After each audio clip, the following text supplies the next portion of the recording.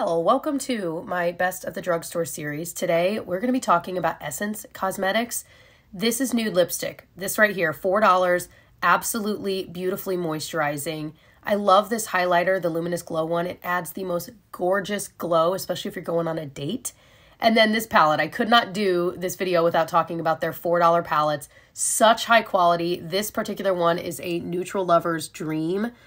And right here is my favorite drugstore mascara. It holds a curl, it doesn't smudge, it is gorgeous. And I really like this powder foundation. This is newer to Essence's brand. Medium coverage, it's blurring, it's mattifying just enough. I love it. So stay tuned for the next part of my Best at the Drugstore series. Bye.